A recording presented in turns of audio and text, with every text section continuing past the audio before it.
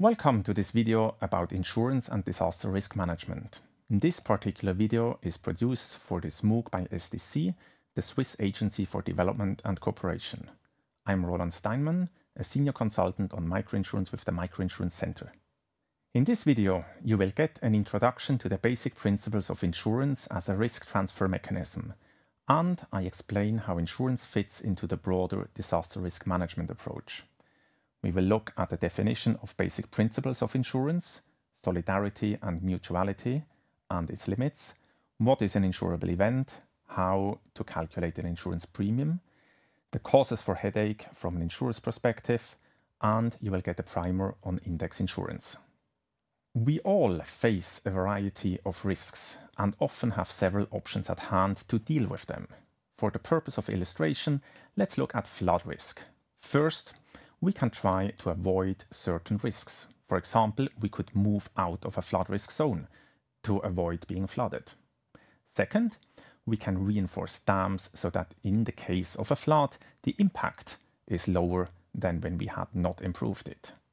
Third, we can prepare for the flood event and plan what to do in case the flood occurs. Finally, we can take out insurance and by doing so transfer at least part of the remaining risk to a third party. With this final step, we have introduced insurance into the disaster risk management area. But what is insurance? Insurance is a risk transfer mechanism that ensures full or partial financial compensation for the loss or damage caused by events that are beyond the control of the insured party, within a specified period, provided a fee called premium is paid. Insurance products can be designed to cover individuals, households, groups or enterprises, and even countries. People buy insurance because they seek protection from financial losses that come with experiencing shocks. Good, so let's have a closer look at how insurance really works. At its very heart lies the principle of solidarity. It is about pooling of risks within a group, spreading costs within the community in order to absorb shocks. We can imagine inhabitants of a village coming together, all contributing their share to a village health fund, which covers health expenditures of the unlucky ones who get sick. The individual contribution is then lower than the payout of those that fall sick. You can imagine the same principle to cover other risks like fire in your home or the death of a cow. However, there are limits to what can be handled through solidarity within a community. If health issues become an epidemic, if a fire ravages a whole slum or a city gets destroyed by an earthquake, the risk pool is too small, and more importantly, all members are hit by the same event, with mutuality basically breaking down. This is where pooling across different risks and geographies through reinsurance comes in. So what is an insurable event? An insurable event has to be random, and still you need to have a good sense of how often it can occur. The frequency should be rather low, and the event definitely has to be beyond the control of the insured party. The event should also then cause a financial loss, and you need to be able to have a proof of the event of the loss that it really has happened.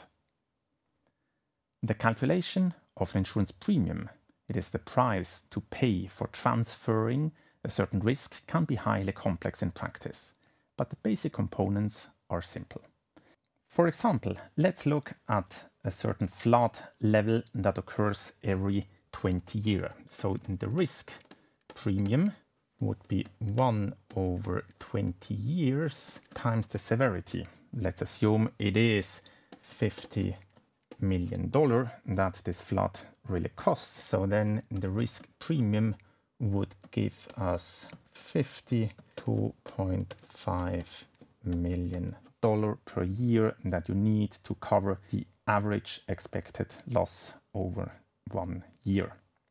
In addition to this pure risk premium, you may have to add something to make up for the uncertainty. Does the flood really have a return period of 20 years, or is it rather 18 years? What if the losses were rather 53 million and not 50? Then insurers need to cover their administration cost, capital cost, commissions paid to the agent that sells the insurance policy, and on top you may add something for profit and taxes. What you see immediately from these calculations is the importance of good historical data and loss statistics. The better you know the past and the current exposure, the better you can estimate the likelihood for a certain loss, calculate the premium, and reduce the uncertainty loading. In the case of natural disasters, climate change has an impact on the value of event data, as the past is not necessarily a good indication anymore of what could happen today. Taking on the risk of others is the core business of insurance companies. However, they constantly worry about at least 3 key aspects related to this transfer of risk: adverse selection, moral hazard, and fraud. What does this mean? Adverse selection occurs if an insurance company designs and prices an insurance product for the average member of a given community, but then ends up with clients that are more exposed to risk than the average. Examples here include health insurance, where you don't want to insure only the elderly obese smokers, when during the research and product design phase you have considered a large community of mostly fit, young, middle-aged people. Or, in the case of floods, you don't want to end up insuring only those living on a riverbank, like you can see here in the picture for Paris. Adverse selection has therefore also to do with information asymmetry between the insurer and the insured party. Moral hazard is describing the fact that people may change their behavior once they are insured. This can be positive and be an intended change, for example, when people visit the doctor more often or quicker once they benefit from health insurance. However, even though this is positive from a public health perspective, it can cause problems for the insurance company if that effect was not foreseen or underestimated. Moral hazard is also feared in the context of crop and livestock insurance, where some farmers may pay less attention to their animals or crops once they know that they are protected through insurance. Fraud, or the willful distortion of truth, is a constant worry for insurance companies. For example, livestock is often tagged in order to identify individual animals. A few years ago, an Indian insurance company providing livestock insurance required the farmer to send in the ear with the ear tag of the dead cow in order to make a claim. This had led some farmers to simply cut ears of animals still alive, sending them in and getting an insurance payout. The cows with one ear left were known as Van Gogh cows in the local communities. Now, what happens really if a loss occurs? Traditionally, the insured party has to inform the insurance company about the event.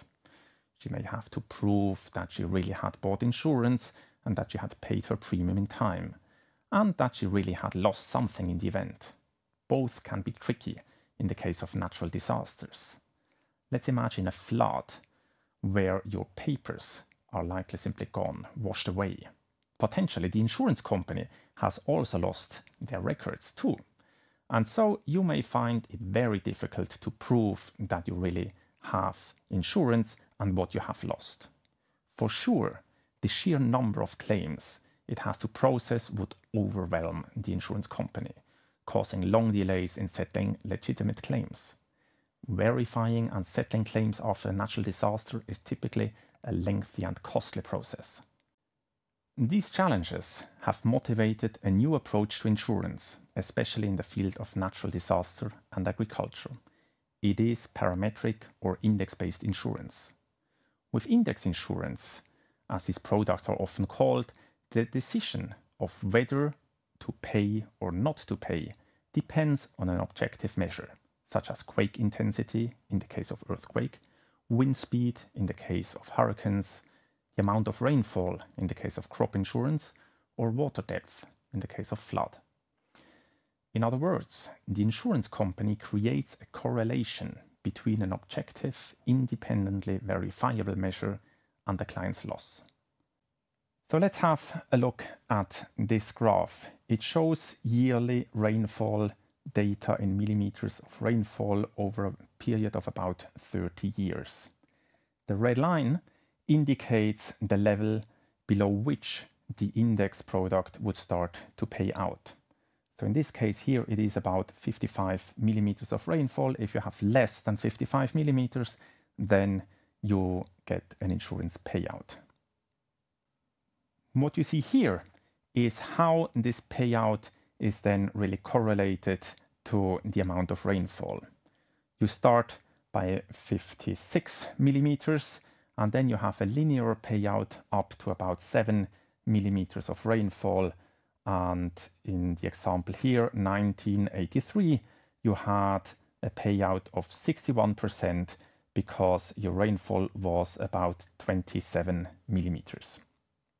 This index approach comes with huge advantages as adverse selection and moral hazard are effectively eliminated, and the insurer doesn't have to send loss adjusters out to the field after an event, thus speeding up claims administration dramatically. The disadvantages and limitations, however, are also quite important. First, you have to find a really good correlation between the index you want to use, rainfall, quake intensity, etc., and the losses observed. Otherwise, clients can't rely on this type of insurance and will have to consider it rather a lottery than effective risk transfer. Second, you are in trouble if not all clients experience the same level of destruction or loss. This imperfect correlation between the index and the individual's loss is known as basis risk. The policy may trigger in cases when no or less payouts would be required and may not trigger even though the client has experienced a loss. Insurance is a useful component in the context of disaster risk reduction. What it can achieve is limit the financial consequences of events and motivate people to invest into preventive measures. However, there is no proper disaster risk management with insurance alone. Therefore, we definitely need a combination of several approaches and remember the options at hand. Prevention and avoidance on the one hand, and mitigation of risks. Prepare for events and transfer parts of the risk to insurance markets on the other hand. In the context of disaster risk management, and especially in emerging economies, prevention is almost always the cheaper option than insurance, at least in the long run.